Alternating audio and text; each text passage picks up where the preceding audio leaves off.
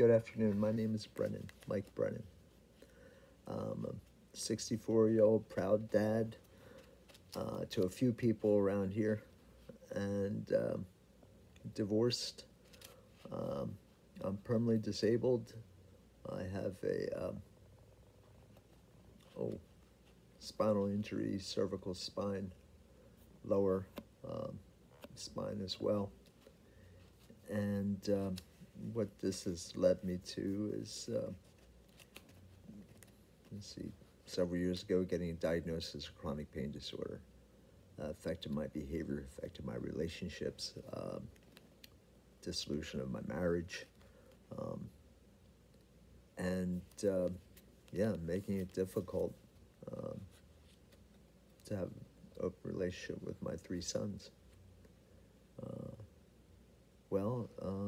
After several years of therapy, I dealt with the frustrating world of the SSRIs, the side effects from the anti-anxiety and antidepressant meds just were too frustrating, and I couldn't wait to stop.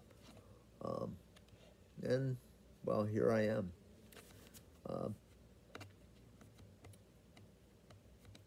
a medical marijuana patient and advocate. This has helped me deal with a lot of my daily.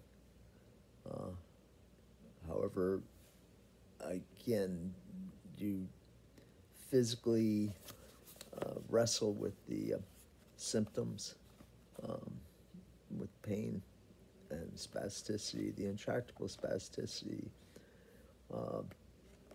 makes it appear as I'm having seizures, although I'm totally conscious, and it's not enjoyable at all, and leads to anxiety, and you go through enough of that after years. Depression's just part of the landscape, to a point where, there's that ideation again. That's what that is, and dismiss it right away. What's given me a great leveling, in other words, it allows me to separate my experience from my past, the trauma events. So a few years ago, I started, I don't know if you're going to say experimenting, but yeah, seeking relief, reading, getting personal testimony from friends who recommended this, and that's where psilocybin has been anecdotally. There's just learning from others. And it's given me relief. It's allowed me to open up to that sense of connectedness, to be able to, take the steps to reach out to others, to realize that all this pain and suffering that I've experienced, that I'm not alone, that other people are suffering as well.